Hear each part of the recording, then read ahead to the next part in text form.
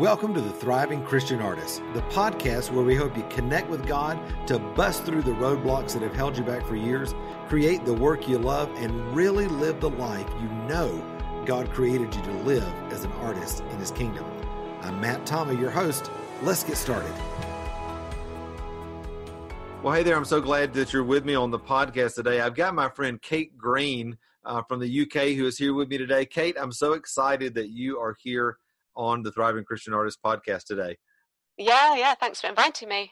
Absolutely. We've gotten to know each other over the last year, 18 months or so on Facebook as a part of my Creative to Thrive mentoring program and just sharing with what, God's doing all over the world. But it's funny, social media connects so many people. And then I found out, oh my gosh, we should have been friends anyway because we know so many of the same people. Yeah, we do. So anyway, all my friends in Scotland and all the folks who've come to Gathering of Artisans over there or things like that. It's amazing. It's a small world. That's right. So Kate, you're a mixed media artist, abstract artist. You do just such beautiful work, love to teach and all that sort of thing. One of the things that I'd love to do with people on the podcast is kind of roll back time a little bit and look at how things started, because a lot of times when people see somebody like you who's really thriving in what God's called them to do and that sort of thing, all they see is the picture of you now, and they don't know how long it's taken or the journey there, that sort of thing. So roll back the tape a little bit and tell us how you started, as an artist and really walking into the things that you're walking into now. Yeah, well, art was always my favourite subject at school. I wasn't massively academic, and it's the thing that I could do. I left school and did an art foundation course, which was like a year of nothing but art, trying a bit of everything, which was just like my dream. But I'd never met any artists. I don't know, it didn't really occur to me that being an artist was a real thing. And so I went into teaching. I trained as an art teacher. So that's what brought me to Cambridge. I met my husband. We got really involved with our church and settled here. He became the church leader. I was the youth and the kids worker. We had 3 daughters, and all of a sudden, like 20 years had gone by. Welcome to your 40s, right? Yeah, exactly. I'd not had the chance to sort of do what I knew was in me, the creative stuff that I knew I was made to do. And actually, I'd felt God had kept saying, wait, that it was sort of on the shelf waiting for like permission. And it was when I turned 40, which was like 5 years ago, that God sort of said, right, it's time. There was one specific day where He clearly gave me this picture of a butterfly sort of struggling out of its cocoon, and reminded me that like it's in the second half of its life, and that it was my time to sort of spread my wings and show my colours and to fly. Wow. So that was sort of my sort of permission, go for it. And I think that's so wonderful. Just to break in a second, I think it's so wonderful for so many artists.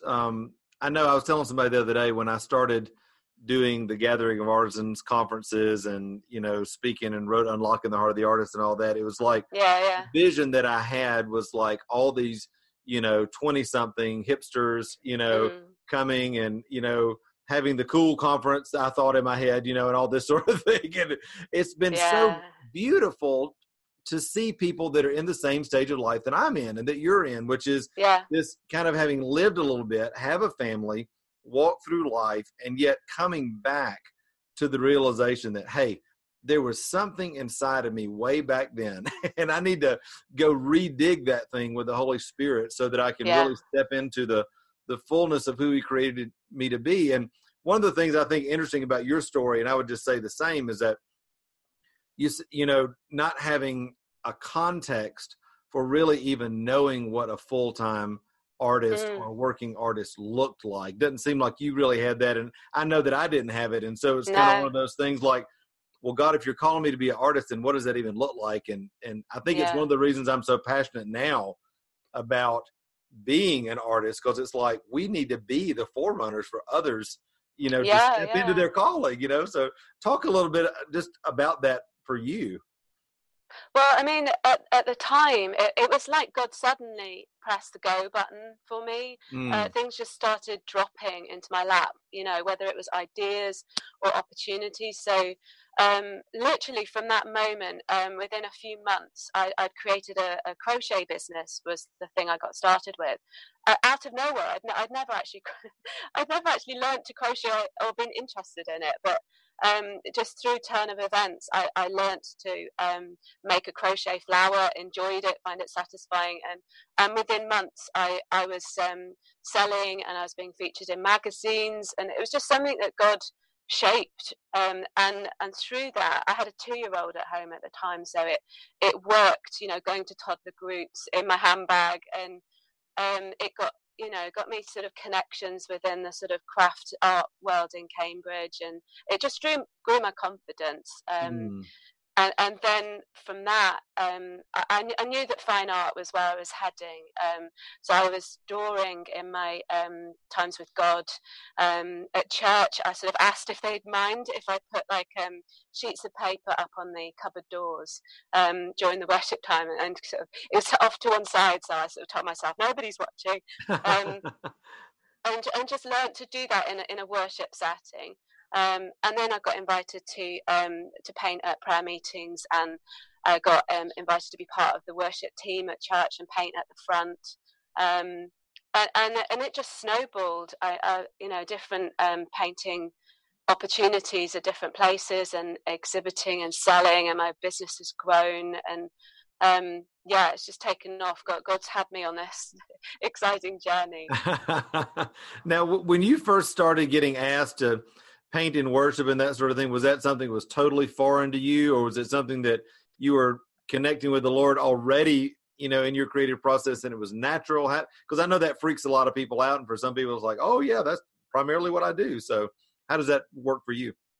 It's literally something I found myself doing. It's like God had this plan, and I had to sort of catch up a little bit. Wow. So I don't know. I found that God's ideas seem to be his dreams for me seem to be quite big, and sort of I've been trying to play catch up a bit. I sort of found that I was in a public setting pretty fast, and I'd had no real art training, so I was literally in front of hundreds of people without feeling I'd learned how to paint. I was out of my depth, so I got some coaching from do you know Patty Ann Hale? Yeah. Yeah. So we had like Skyping sessions for a year, and so she helped me to develop my voice as an artist and my confidence, which made a big difference. But actually, I don't know, God was opening doors, and I was saying yes, and I was being brave, and I was being bold, but actually it started to take its toll. And this time last year, I was in quite a mess with it, if I'm honest. I felt like a real fraud, because I was painting in public, but more than I was in private. And I was getting more scared and more tight with it, and I felt exhausted, and I wasn't making any money, and it was at that point I came across your mentoring program. Wow. And so I needed to realign with God again.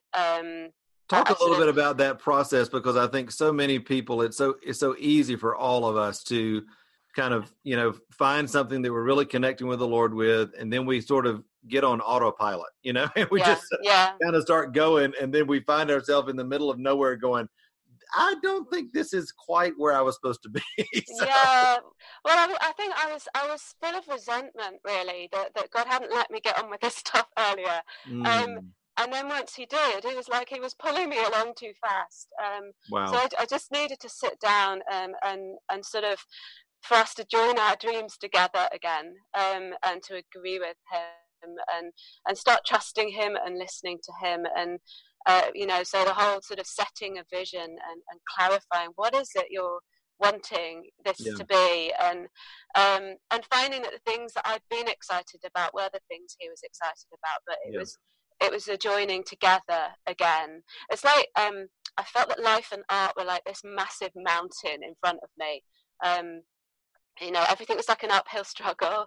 And it felt like if I could just do this, or if I could just complete that, then I'd feel more in control, or I'd be able to go at a more sensible pace. And God's really clearly said, just let's flatten this mountain, and start seeing life as a level playing field. You know, enjoy the journey and pace yourself. This is a rest of your life thing. Let's do it together, you know, and that's what I'm learning to live out. That is so good, because I think so many of us, especially if you have a vision that you're passionate about and you're kind of a go-getter type of person, which I would, you know, just knowing you online and that sort of thing, I could see that you're, you know, a visionary focused kind of person. It's so easy to see vision as something to accomplish as opposed to something to experience. And I'm in the same thing now in my life. I mean, there's always these seasons, these big things that God calls you to, but it's like, hey, it's in the everyday, right? It's the step by step, you know, of absolutely. With him. I just read this phenomenal book by a friend of mine, Alan Arnold, called The Story of With.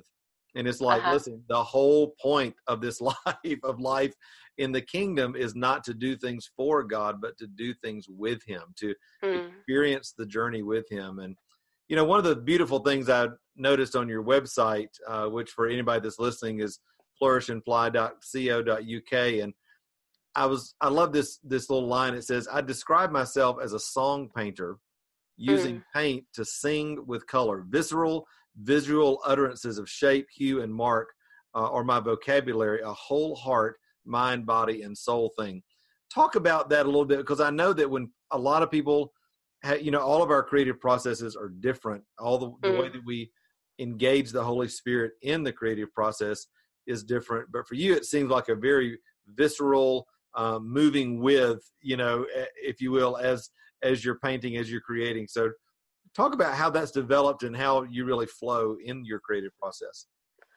Yeah, I guess God's been teaching me to hear his voice and to share what he wants to say through colours. I found it's like I've discovered a new language that it can speak to like people of any age and any faith. So, for instance, like I'll notice a colour, it'll like leap out at me, and God will sort of nudge me and say, you know, what would you call that, Kate? And you know, what type of blue is there, or pink, or whatever? And they say, what does that remind you of? And then he sort of unpacks it for me in a way that helps to like communicate something of his kingdom to people. So if I'm planning a painting, in a public setting, I'll have this dialogue with him. He'll give me an idea for a piece, and that comes with colours and composition. I don't necessarily know what it's going to look like, but I have these basic sort of parameters, and I've got a title, and I know how it links to a Bible passage, and then in the space when I'm painting, I try to like respond to the Holy Spirit and what he's doing. So for instance, like I'll pour paint down the canvas when I feel that God is pouring himself out in a specific way, or I'll like create tears and wipe them if I feel a sense of God bringing comfort. And sometimes like God nudges me to invite people to come and make a mark on the actual piece by way of responding to the message. So for instance, there's one that I did was just called Lifted, which was based on like Isaiah 40. And I felt it was for people who are really tired and worn out, or people who felt stuck and grounded, you know, and needed to find those eagle's wings. And I felt I needed to invite them to come and paint silver with a feather onto the painting by way of like connecting with heaven. So I've had like queues of people lining up in front of my pieces of work at an event, you know, ready to interact with God. But I'll do it at home as well in my studio. It's much more of a playful setting. I don't plan it quite so much, but it's still expressing something of God through colours. And then I love to take what I've done in a encounter with God and take it into a secular space. You know, and show it to people who don't know him, and they're fascinated by the freedom. They talk about, you know, an energy and a joy that they see, and they're drawn to it. They want to know more. So like I've in the middle of Cambridge, I've rolled out a canvas on the floor, on the pavement outside the shops, and I've put music on, worship music, but instrumental, and I've got a theme, a worship theme, like I did, like Decked in Delight, and I celebrated God with colours, with people watching, and yeah, I'm a prophetic artist, I'm a worship artist, but a song painter, it's more of an accessible, word that people can relate to. And I choose titles that again will engage people, but aren't sort of Christian jargon. I sort of feel, Matthew 10, it talks about being as cunning as snakes and Absolutely. as gentle as doves. And that's what I feel called to do. And I usually do these public things to invite people along to something like an exhibition I'm doing. And it's in that place where someone's next to me asking, what are these colours about? Or, I love this, tell me more. Then, I can sort of gauge with them as to, where to take that as a conversation. And it's, it's telling my story with integrity and being genuine rather than just preaching at somebody, who I've not even met. Right. So, yeah. There's so many ways I could take off with this conversation because it's like, oh, this is so good. Well, hey there, it's Matt. And one of the things that I found over the years in working with artists is that real lasting change in our life happens best in the context of supportive Christian community. And that's why I wanted to take this opportunity just to take a second and invite you to be a part of my online community called the Thriving Christian Artists Facebook group. Listen, this group is absolutely free, and over the years has actually grown to thousands and thousands of artists in just about every creative medium from countries all over the world. The cool thing is that it's become a real place of encouragement and life for artists, just like you and me, who want to share their work, share their life, connect with other artists, and really pursue everything God has for us as artists in His kingdom. Now, listen, to join, all you have to do is just click the link in the show notes here and answer a couple of questions just to let us know that you're a real person, and bam, you're in, okay? So, listen, I can't wait to connect with you inside of my Thriving Christian Artists Facebook group. Do it now, and we'll see you there very soon. All right, bye.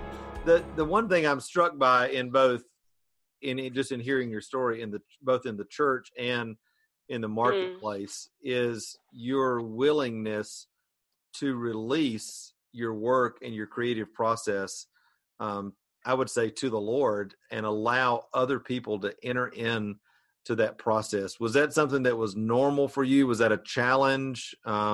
Because that's something so many people hold their work so closely and so privately that they never let anybody else in until it's completely finished. So many people are struggling with perfectionism, and it's like you're on the other side of that. It feels like, no, this is like an experience we're all in, and I'm trusting God in the middle of it to make it this beautiful thing. So talk a little bit about how that flows with you.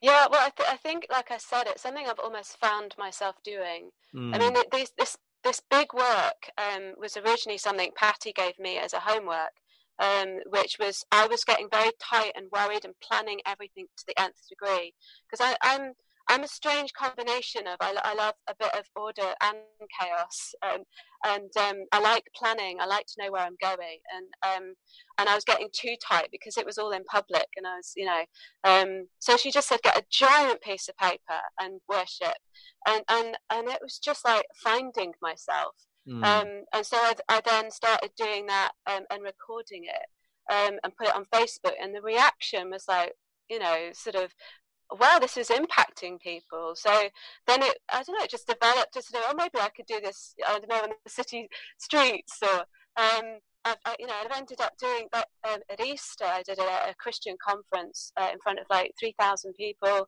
massive 6-foot paintings, and with it projected on the screen, and I sort of, again, I almost found myself doing it, and as I started the first night, absolutely terrified, I just felt God saying, this is what you're made to do. Have fun. And I did. From that moment, I just couldn't believe, that how much fun it was.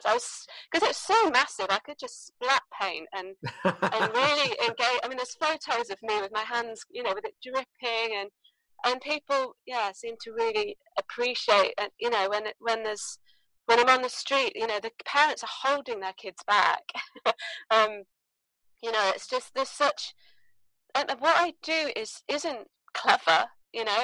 It's a sort of processes that anybody can learn. I've done a week's residency in a local school and taught them all my techniques, and got them to have a go, and what they've produced was just as expressive and beautiful as what I do, because it's what I produce seems to be pleasing and beautiful and full of color, and people seem to love it and want to buy it. But it's beyond that. It's about the heart, really. Yeah. And of course, my heart is celebrating grace, and that draws people, whether they know it or understand it or not. Absolutely.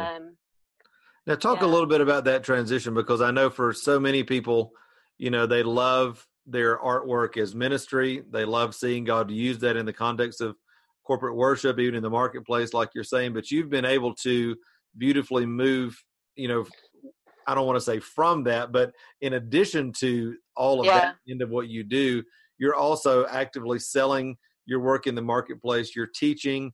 I know, obviously that's something I'm very passionate about in the mentoring program and all of that. We talk about how to be authentic and share your story, and but also that God brings provision in your life through your calling and through your assignment. So how is that working for you? How was that transition, and what are some of the cool things you're seeing God do in that side of things? Yeah, I feel from an early stage, I really felt, although I was sort of told you probably need to choose one or the other, I felt really clearly God wanted me to do both and to work out a way of doing that. I feel that the church side of things just happens. I don't know, for me it's just doors are just opening almost too quickly. The secular side of things, I feel quite sort of protective of that. I've got to make that happen. I've got to work towards that, because I know that's where God wants me to be as well. And so recently I've actually made the decision that I need to separate those two audiences a bit better.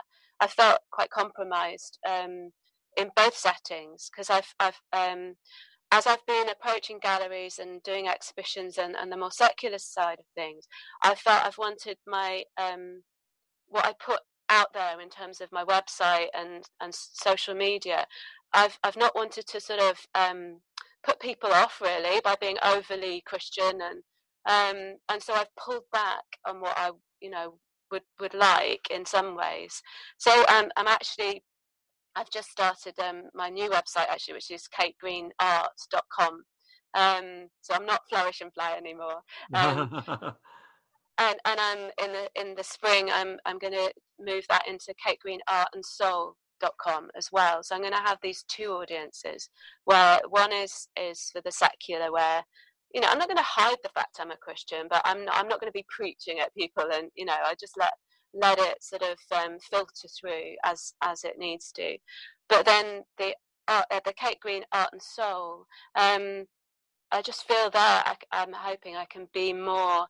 I've got poetry that I'm writing, and I've all this stuff that I'm talking to you about that I don't necessarily open up to on social media. I just does that make sense? I feel Absolutely. I've got two audiences that No, I'm the same way. I mean, I think I have matttommey.com, which is my artwork, and if you were to walk into my studio, people, it's funny when I speak at churches, or, people read a book and contact me on social media. They're like, so do you make Christian baskets? And I'm like, well, I didn't even know that you can make Christian. I mean, what is that? So it's like, no, I'm an artist who loves Jesus, and I hope that my life and my work reflects that. But it's not, for me, it's not an overt vehicle that when you come in, you're going to see a painting of Jesus or see scripture or things like that. It's a reflection of the beauty of God through my life. And that's a beautiful thing that anybody can interact with in the marketplace. And then, like I've got matttommeymentoring.com, which is kind of the whole artist side, podcast, books, encouraging and overt ministry. And, I think as you grow, I mean, anybody that knows me pretty much now. I mean, as an artist, they know the other stuff that I do as well. And it's, there's this authenticity that can come, but I don't feel, and I hear that with you, it's not like I feel pressed on one side or the other to be like, oh, I don't want them to know that I'm a Christian, or, oh, I don't want them to know that I'm a quote unquote secular artist. I just believe that it's all in the kingdom. And part of the beautiful dynamic that we all have as artists is the mystery, I think, of creating and being able to put things into the marketplace and not know how people are going to respond to it, and be able to just kind of walk through that with people. I think that's much more interesting and beautiful and exciting, as opposed to saying all the time, I'm a Christian artist, this is Christian art, you should interpret it this way or that way. So that's just too, for me, that's too small a thing. Yes. I feel that that there's God's everywhere and huge and stunning, and so of course he's relevant to every area of life. I think I'm thrilled that the paintings that I create that are in response to my relationship with him are something that people who don't know him and maybe even don't like him still love and respond in a positive way to. And I'm finding, as I approach galleries and I have my exhibitions, people are sort of like resonating with something that they can see I've got, that they're interested in. I've heard people say, I love the colors, and I'd love to have you in our gallery, and we'd love to buy your work, I want this in my lounge, or and that's really exciting to me, because I didn't. So I'm talking about these two different audiences, but the work is the same. Yes. And it works in both settings, and I want to be blessing both settings. I want to be stirring up people within the church to engage with God in new ways, and to be sharing their faith, in visual ways. But I've never found sharing my faith particularly easy. And suddenly someone says, these colors and shapes, what do they mean? I've got something to talk about, it's easy and straightforward, and it's just me, it's my story. And then of course it impacts, more, because you've got relationship, and it comes from somewhere rather than being this cold sort of prepared thing. Absolutely. I think, sharing your faith, quote unquote, is much easier when it comes out authentically out of a life that is pursuing God. And I think, so many of us were trained by religion and just by your religiosity to look for 3 points, 5 steps, do it exactly like this. And it's like, as much as all that is wonderful, there's a dance to this. And there's this movement of leaning in and leaning out and being scared and doing it anyway.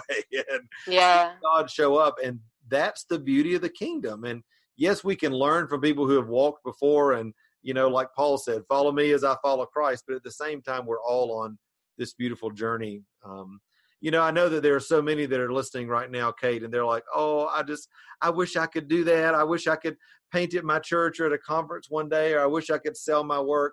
You've been in that place. I wish you would just take a moment and pray for those people, just to release them into the things that God has for them. Would you be okay with that? Yeah, I'd love to. Go for it. Yeah, Lord, I thank you for your love of color and creativity, and we look at you and we want to respond by creating beauty and being like you. And I pray that you'd help people to listen and hear your voice, and be obedient and trust you.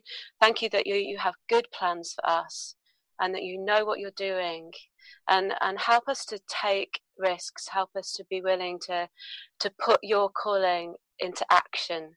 Lord, I do ask that you'd, whatever people are called to do, I pray you'd help us to, by your Spirit, have the courage to take the risks and put it into action, and that your colours would be seen from heaven as we reach up and bring things down from you. In Jesus' name. Amen. Kate, thank you so much for being on today. I know that people are gonna want to connect with you on Facebook, Instagram, website, all that. So give us the latest, greatest places that we can connect with you.